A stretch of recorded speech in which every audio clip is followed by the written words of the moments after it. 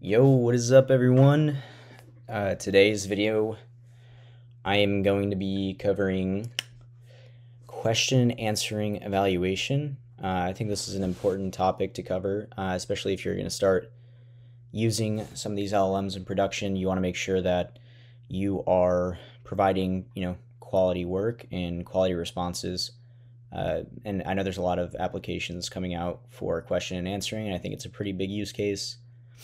And it's also just good to have like peace of mind. Like, say you're working for a company that's using this, and they want to make sure that the stuff's doing what it's supposed to, pretty much. So that's what we're going to get into today, and I'm just going to kind of explain the process, just like a simple process that you can go through to do that.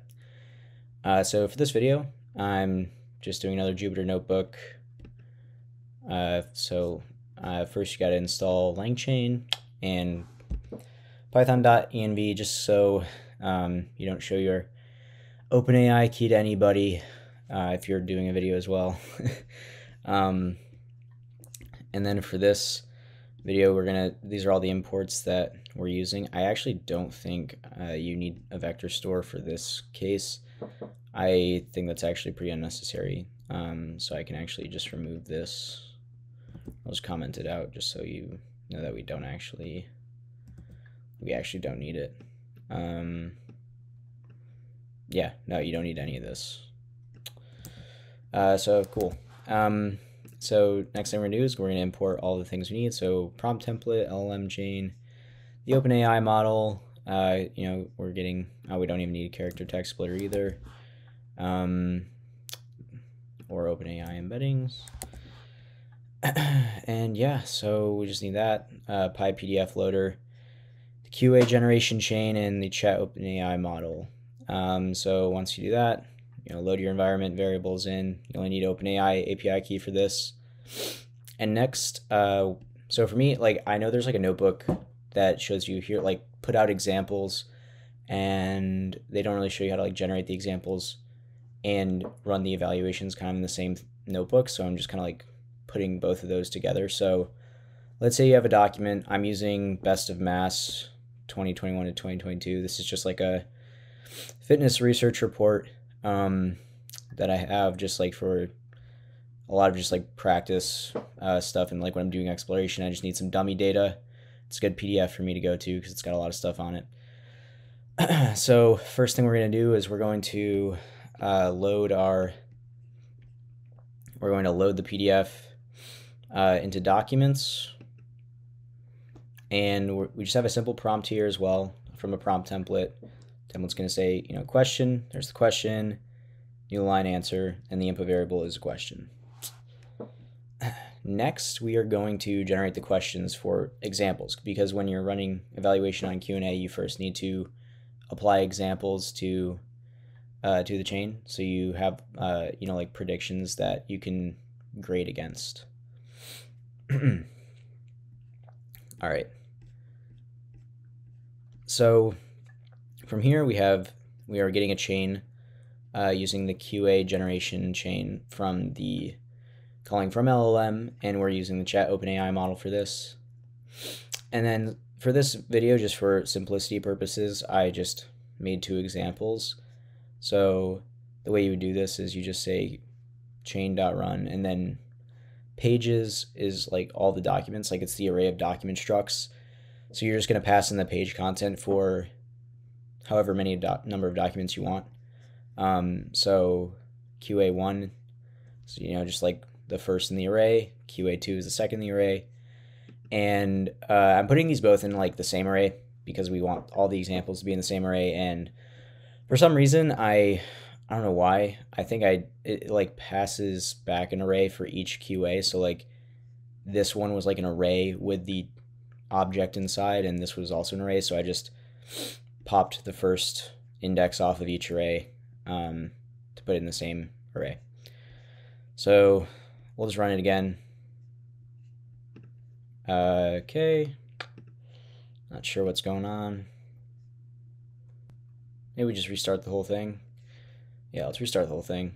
Okay, so back to the top. Take it from the top. pip install. All the imports, the good stuff. Load the documents.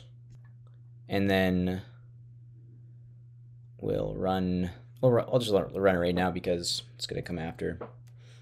Go sequentially. So now the QA generation chain's running. We're generating the QA examples. And I have it printed out. So we have question, what is the title of the publication that Eric Helms and all these other people contribute to? The answer is mass.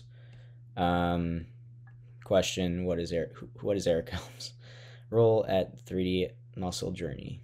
The answer is Eric Helms is the Chief Science Officer and coach for drug-free strength and physique competitors at all levels. Okay. All right, the next thing we're going to do is we're going to get an instance of a large language model and put it into an LLM chain with the prompt we had from before. And then this is where we call chain.apply with the examples to get the predictions.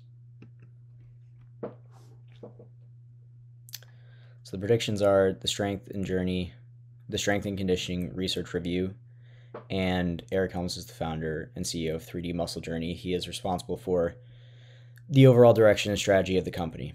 Okay. Now that we have our predictions, we are going to create our QA eval chain, which we can get from the QA eval chain module that Langchain has so graciously provided us with. And we will get the graded outputs as well. So we're instantiating the LLM. We instantiate the eval chain. Then we get graded outputs by just calling eval chain.evaluate. We pass in the examples from before. We pass in the predictions, and then the question key is question, which you can see here. So it's going to be looking at that. And the prediction key is text, and you can see that is the key for the predictions that were output. So we run this. And now we can print these out. Cool. So example 1, what is the title of the publication? The real answer is mass, and the predicted answer was strength and conditioning research review. The second example was, what is Eric Helms' role? Real answer is he's the chief science officer, and the predicted answer is he's the founder and CEO responsible for, okay. And that was graded as correct. So yeah, this is just another quick video, but I think, evaluation is important when you're developing with large language models. I think it's important to make sure that you're actually, outputting correct data somewhat when you're doing this, because if not, what's the point? You're just spitting out gibberish, and that's not helpful for anybody.